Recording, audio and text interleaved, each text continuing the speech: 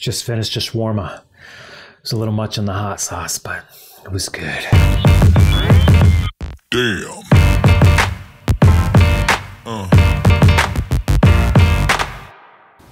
Okay, I'm going to show you a super cool and accurate way to both set exposure and fix any color balance issues in your shot.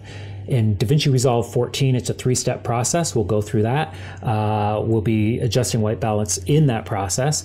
And I'm going to demystify this whole curves adjustment thing for you. I've got a super easy trick for you there.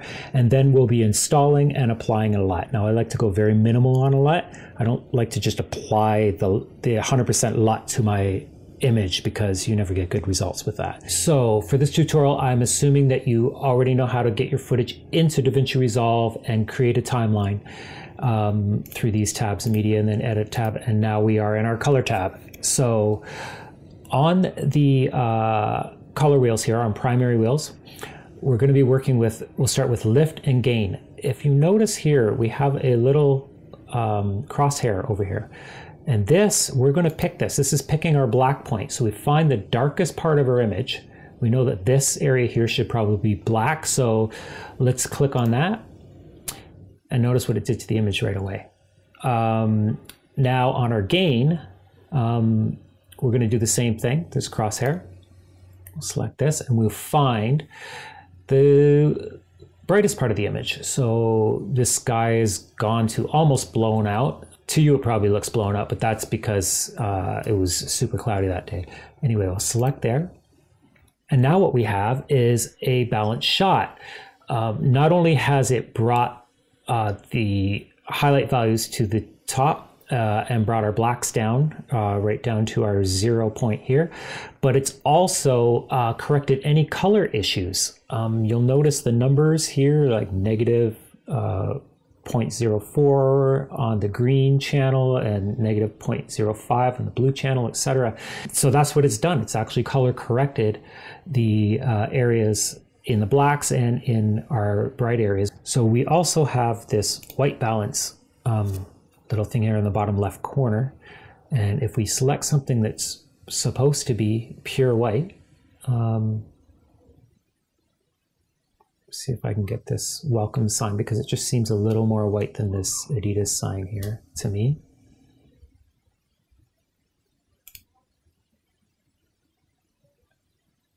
And that should be pretty much right. And one way to check if the white balance is correct, if this auto function here did this correctly, is now we just have the regular qualifier here. And if I select something, like I say, that I believe to be white, I'm going to make sure I get the white here. It's created a point here on the curve. And if we go to, say, the red channel, and here's a trick to white balancing, all you really need to do is make sure that these all line up horizontally. So we would move them vertically to make them in alignment. So I'm going to go by the luminance channel here, this white, and I'm going to bring the red down until it's horizontally in alignment with the white as best as I can, especially with a mouse. Now I'm going to go to the green channel and do the same. It looks like it just needs to be lifted just the tiniest bit. And do on the blue channel as well. And that one looks like it needs to come down just the tiniest little bit.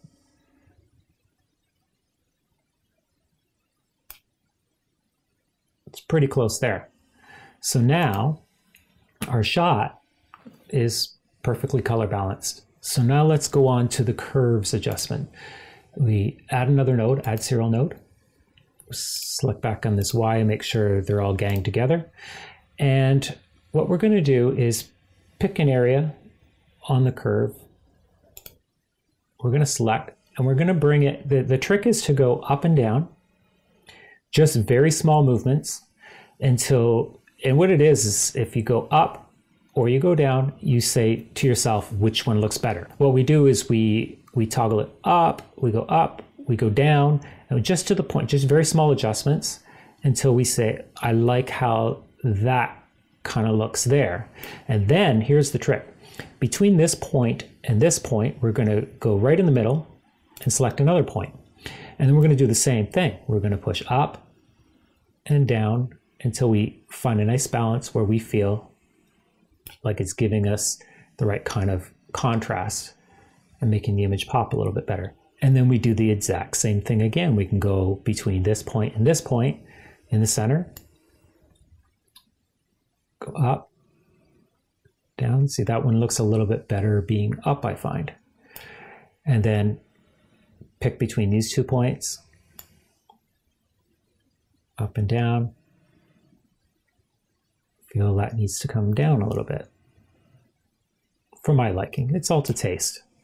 And same thing between these 2 points again. You can just keep going back and forth to get that much more granular detail. And do this down here. See, that needs to come down a little bit.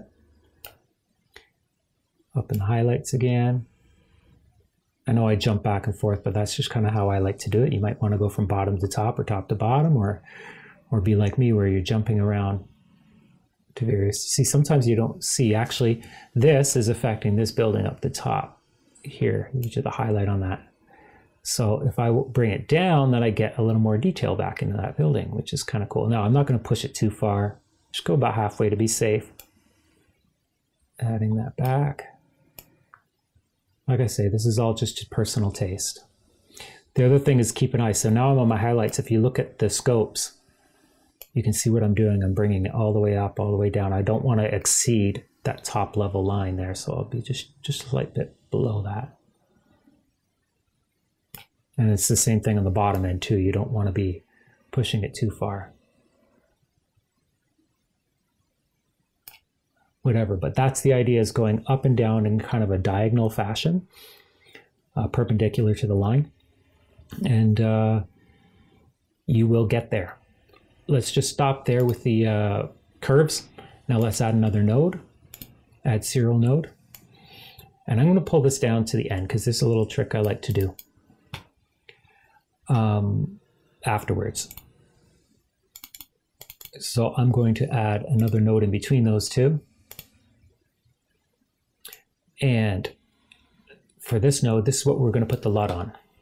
So I right click. Actually, before we do that, we're going to make sure we can install it. I'm going to show you, I'm going to give you the same LUT that I'm going to use. Where is it here? You can find it at this website, which I'll put in the description below. And you'll click on test free LUTs before buying, because they have a bunch of free LUTs. And then what I'm using is something that's contained in this. There's a bunch of LUTs in this pack here, so you can download those. Once you have them downloaded, if you don't know how to install the LUT, I'm going to show you that right now. What you do is go into the little settings icon down here in the bottom right corner, and you look under the color management under lookup tables and click on open LUT folder.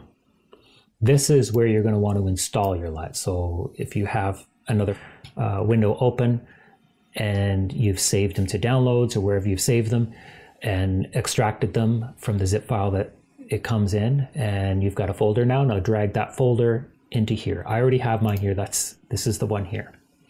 And it's the 8700 LUTs that we're going to be using.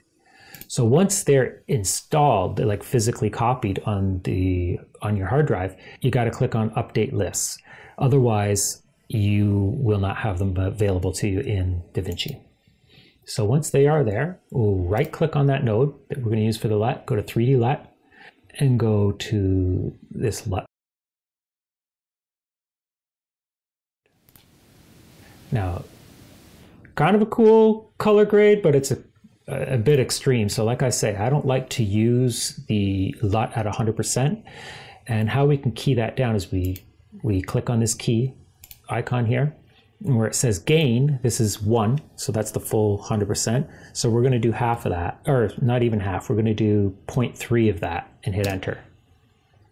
And I'm just going to click over here to get rid of that.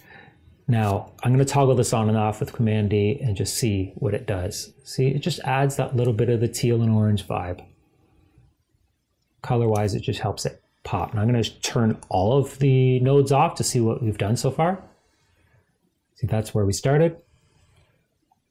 And that's what we have as our end image. And I totally forgot about this other little trick that I had mentioned earlier. So we're going to select that node and go into the curves area here and select luminance versus saturation by clicking there.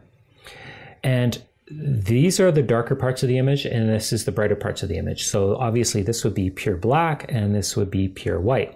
So what I want to do is get rid of any color that exists on my pure black. But I want it to slowly add color back as the image gets brighter. So most of this area over here would be black. So I'm going to click around here and I'm going to drop my black down here. And we'll toggle it on and off in a second so you can see really what difference this is making. And we're going to do the same thing on the whites, but we're going to do it a little closer to the end because we still want a little bit of color in the brighter parts of the image. And another point to note is that whatever saturation we have set as a result of these nodes, this middle line is that saturation. So if you push it above that, you're saturating the image more. Below, you're desaturating it more. So we're just going to kind of leave it where we had set it. All we want to do is drop off as we get really close to those darker parts of the image, mainly our black. We want it to be pure black. And we also want our whites to be pure white.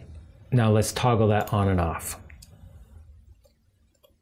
Actually, so if we pay attention to, say, this woman in her red jacket, I'll turn it off. See how it fills the color? And now it creates a little more dimension. And the areas that are supposed to actually have shadow actually show as shadow instead of being filled with the red color, which is the exact problem we're trying to solve. So see, I'll turn it off. That's without the adjustment. But when we do this little trick over here, I'll turn it back on. We get a little more dimension to the image.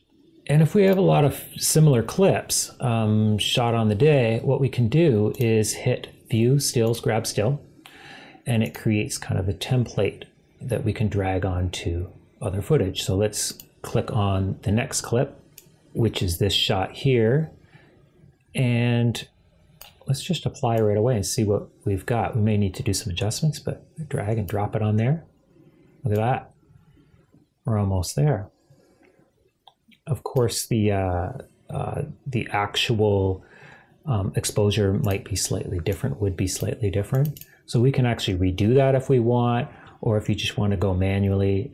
If anything, if you find that the shot looks a little too dark in the mid-range, sometimes you can just pump up the gamma or bring it down overall by dragging it here. I'm not going to do that. I think it looks pretty decent there.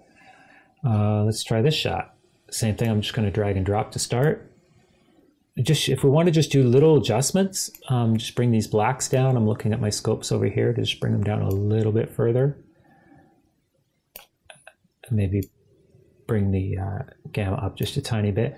And there we go. So if we really want to get through a lot of footage quickly, we can do that. And if we feel this is a little closer, then what we could do is just create another preset here by going to View, Stills, Grab Still, and we're going to use this one now. When we select, drag, drop, and we're pretty much there. I think this one might be able to use a little more of a gain. There we go. And then I'm just going to dial back the highlights here so we bring them back into range. And there's our shot. And this last one is a indoor shot that I'm gonna, well, maybe not the last one. I'm gonna start with the original one. We'll drag and drop. See, and that one doesn't look near as good.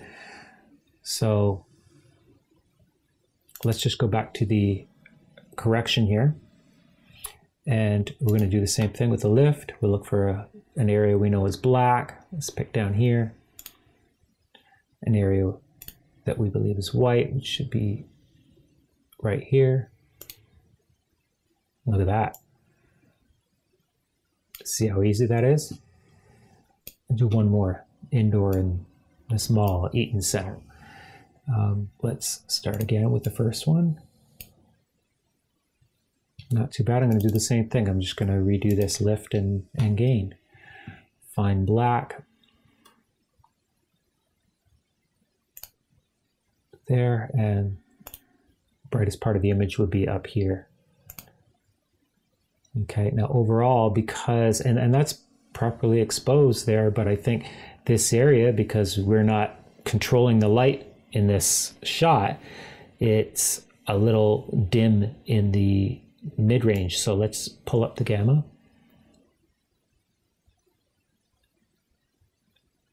And now we have a little more pleasing shot right there.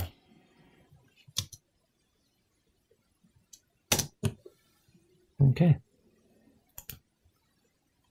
And that's pretty much it. So like I say, I will be creating a tutorial for beginners on DaVinci Resolve 14, which will take you through from getting your footage into Resolve, creating a timeline, and then starting a color grade, and then doing the final delivery. Well, I hope this was helpful. I plan on doing a lot more of these videos this year. If you don't want to miss them, make sure you subscribe. I will see you on the next one. Thank you so much for watching. Damn.